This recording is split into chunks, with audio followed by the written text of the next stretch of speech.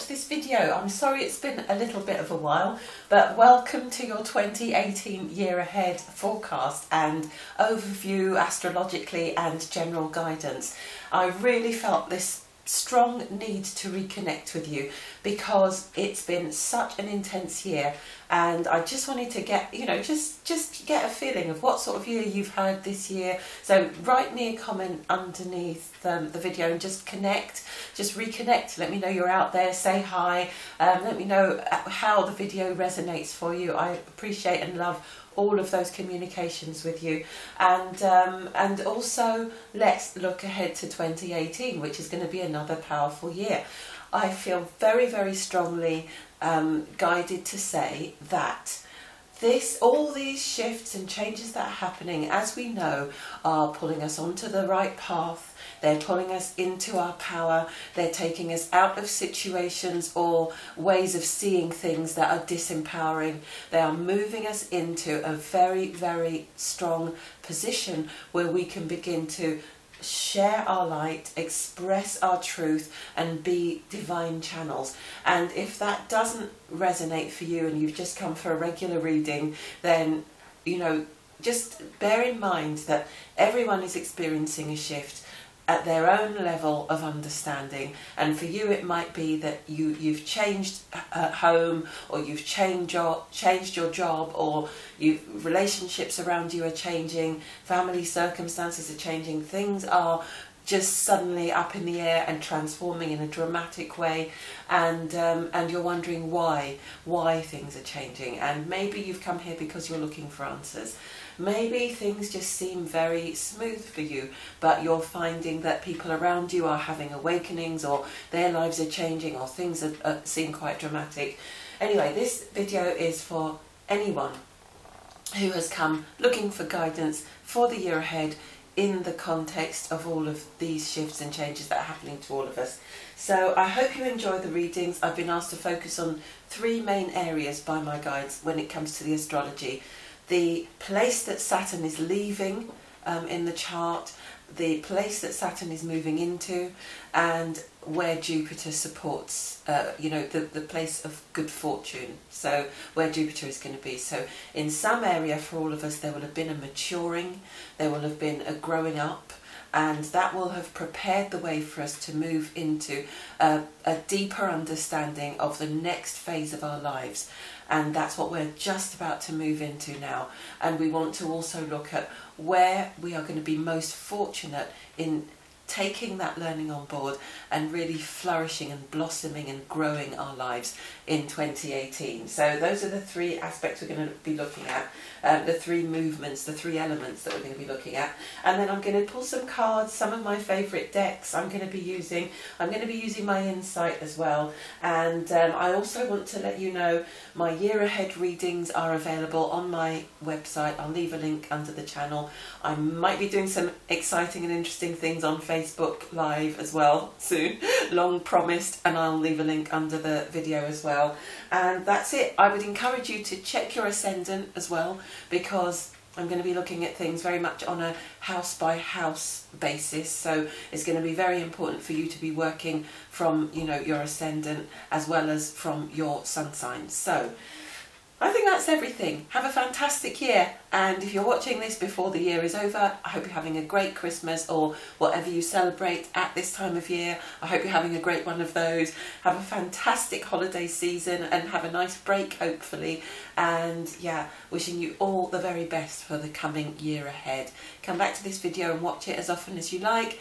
And yeah, as I say, keep the dialogue going. Let's comment, share ideas and feelings about the times that we're going through, and how we're shifting and how we're changing and evolving, and what you actually currently believe about where we're moving to. Do you still believe that peace is possible? Do you still believe in utopia? Do you still believe that your life is moving in a positive direction? And is there anything that I can help you with? Okay, so yeah, that's quite a lot for now. Enjoy, take care, peace, and I'll speak to some of you soon. Bye. Hi, lovely Cancer, and welcome to your 2018 reading. And yeah, just want to wish you a really great 2018. I feel as if Cancerians have still been kind of going through a lot of stuff, and I just want to say to you, you know, it's it's quite a journey, this journey of life, when you feel things so deeply, and you are very much about the heart, about sensitivity, about caring for others. You often take on others' feelings. You're the sign of the natural empath, deeply emotional and deeply, deeply self-protective. So, you know, that shell on the outside, that hard, seemingly hard shell on the outside, is there to protect something very, very soft underneath, that soft underbelly. And I think a lot of people underestimate just how soft that underbelly is. And so let's just put this into some perspective here. You've had Saturn in your sign, in the 6th house for the last few years. And the area in which you've been really growing up has been the area of work and day-to-day reality. So for some of you, this will have been a point of real frustration. For some of you, the frustration will have been that you're not working. For some of you, it will have been that you've had to learn about what it means to be experiencing your day-to-day reality as an emotional being. And I know that sounds strange, but it's the way I'm feeling it. What it means to be walking through your life on a day-to-day basis as a very sensitive being. And you've had to learn a lot of techniques to protect yourself, to be more aware, to figure out what you can trust, what feels safe, what feels okay for you, how you can nourish and nurture yourself deeply to make that okay. Your body as well, how you can look after your body and not allow all of these intense emotions that you feel to impact upon your health. It's been quite a ride.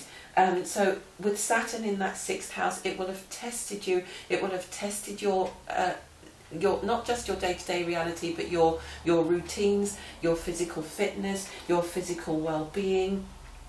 And now, thank God, it's moving out of that area and moving into the 7th house. And I think a lot of us are going to feel relief with Saturn moving away from Sagittarius, because it doesn't like being there. It's like a party pooper. It's a real killjoy. But when it goes into Capricorn, that's its own sign. So it's going to feel better, even though there will be lessons to learn. And for you, the next area of maturation is going to be, okay, now I've learned a lot more about myself, my day-to-day reality, my body, my health. I'm going to now learn about marriage and partnerships and trusting and coupling and collaborating with others. You know, it's not necessarily an intimate relationship, but it will be for some. For some, there will be a deepening, there will be an enriching of those bonds. And you know, some of you, if you've had challenges or struggles in that area, you might be thinking, no way, I'm on my way out, or whatever. I know everyone's situation's different, but see what happens by the end of the next few years. And for some of you, you will have already noticed that there's been a deepening, that there's been an enriching. And if you're completely single at the moment, this could be the year when you begin to realise that you've learnt to trust yourself enough and to care for yourself enough to be able to allow someone in.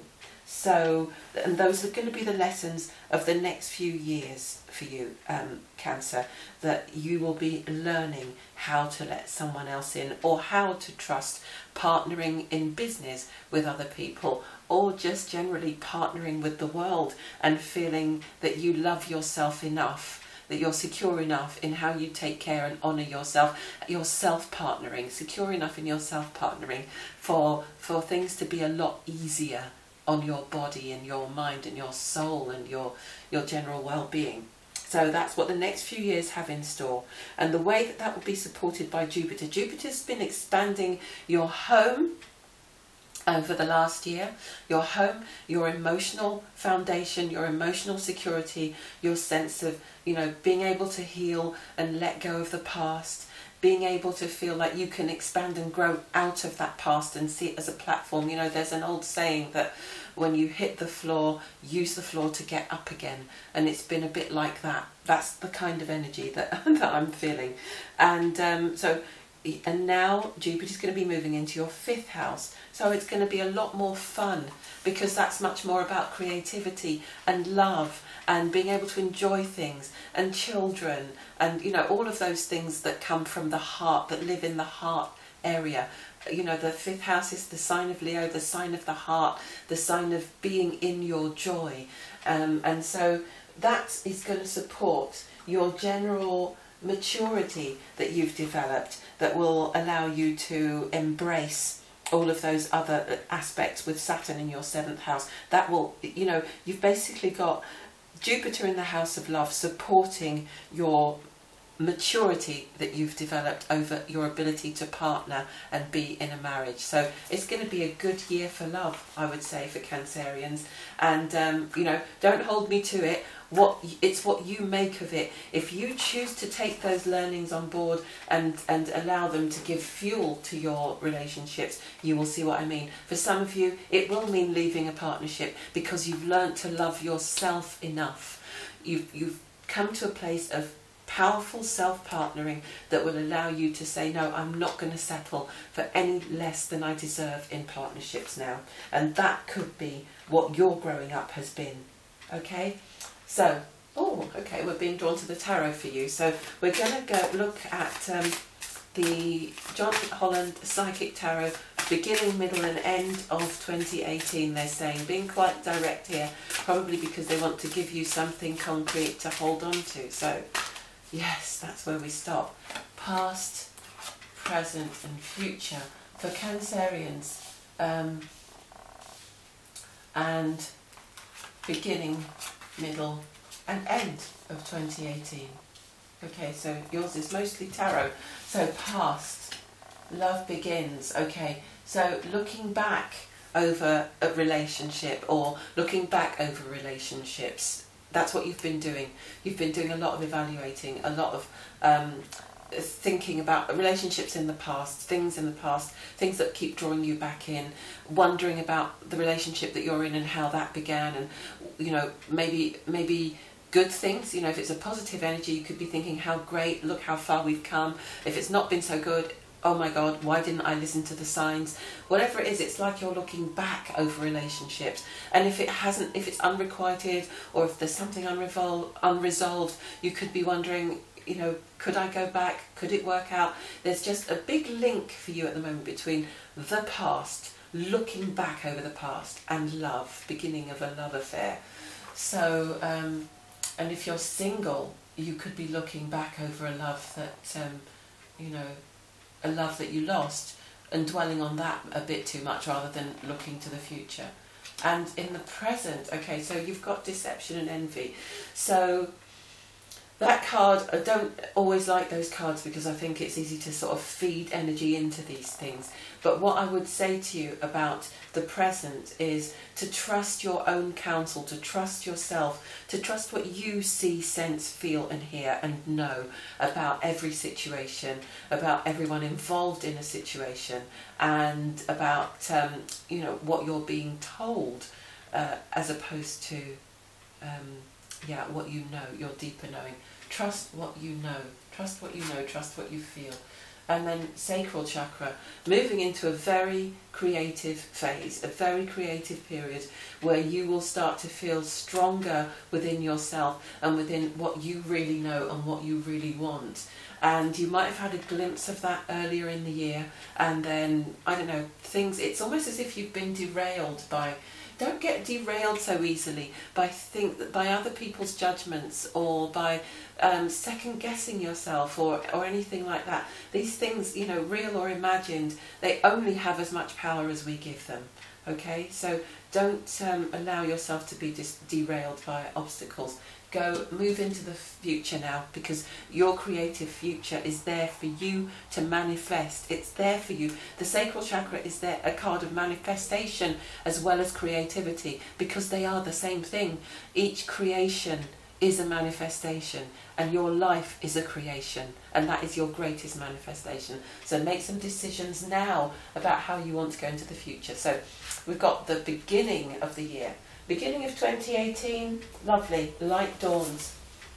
A lot of clarity, even if things are not absolutely ideal yet, there's a lot of clarity, a lot more clarity about the direction that you want to go in, about what needs to change, about where you need to go next. It's possible that you're leaning on some kind of spiritual practice or ideology as well to pull you through something. You're seeing things around you, you're having certain understandings, things are becoming clearer, even if you don't see the whole picture yet. You are about to see the light in this first part of 2018, leading up, through the spring, coming out of the winter, light dawns and you're ready to move ahead. The middle of the year, so there could be some temptation back into old ways, back into mistrusting yourself, or back into an old situation that wasn't that good for you, wasn't that healthy. It could be a temptation to make yourself small again, or to mistrust your judgment about moving forward, or to have fears that hold you back. You're being asked to stay away from that and to keep looking back into this light and to keep going forward, manifesting the future that you choose. Okay, and towards the end of the year, where are we?